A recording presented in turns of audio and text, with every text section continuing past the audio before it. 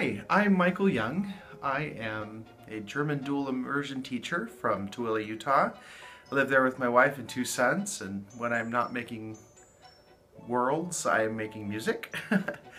I love to play the piano, and I sing tenor in the Mormon Tabernacle Choir. My story is called Crude Magic, and it's from the world of my other book, The Hunger.